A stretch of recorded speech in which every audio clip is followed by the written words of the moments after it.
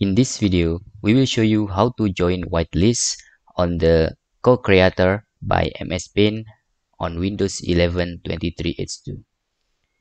After Windows 11 release Copilot, powered by AI, that can ask anything about something we want in here. Now, Microsoft also released Cocreator that powered also by AI on mspaint, that we can generate image just by describing the comment with the text. Okay, you can see here, this is the co-creator. You need to update your mspaint if don't yet have this menu, but in here you need to join whitelist to get early access. I will show you in the next tutorial if I already get the early access to the co-creator by mspaint in here.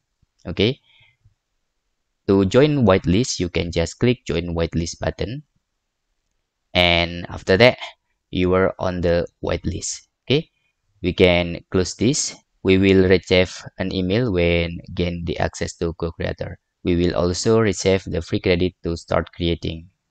Okay, this is something very interesting from mspaint. Okay, about this co-creator, we can actually type the text comment in here. Okay, for example, we can type cat run on a grass. So in here will appear cat walking or run on a grass, and we will excited to show you the latest update if we have the early access. That's all news about mspaint.